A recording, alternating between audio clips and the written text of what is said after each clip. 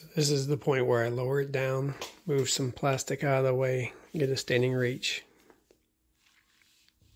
Okay, then we show the number to the camera. And then I take out my phone here. I have the calculator pulled up.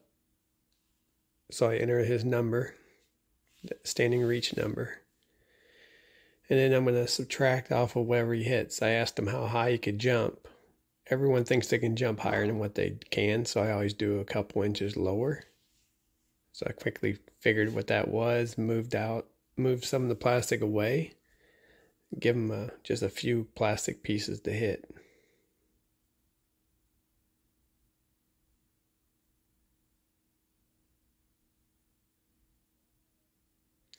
So then he hits it, and I move the plastic out of the way that he hits, and he gets a second try. Some people will hit it really hard, or moving it up and down will cause the measuring device to move, so just hold the pole to stabilize it for a second, and then let go of it and let him jump.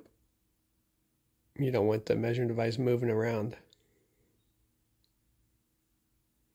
So then I take the top number, which I already had done, and told the recorder what the vertical jump was.